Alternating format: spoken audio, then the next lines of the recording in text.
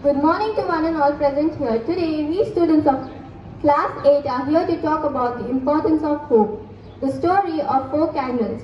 The 4 candles slowly burned. The ambience was so soft, one could almost hear them speak.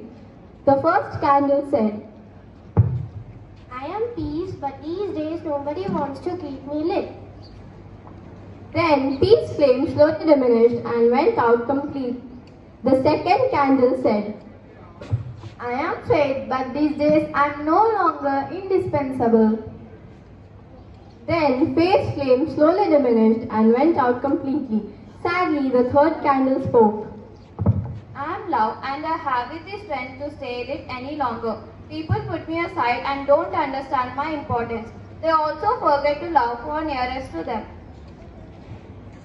And waiting no longer, love went out completely. Suddenly, a child entered the room and saw the 3 candles no longer burning. The child began to cry.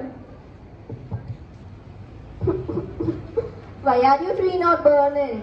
You are supposed to stay lit up until the end.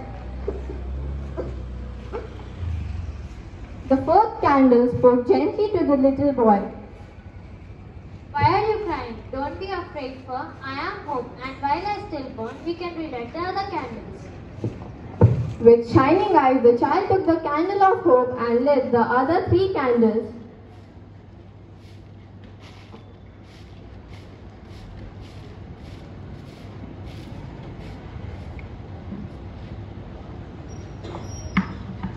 Never let the flame of hope out.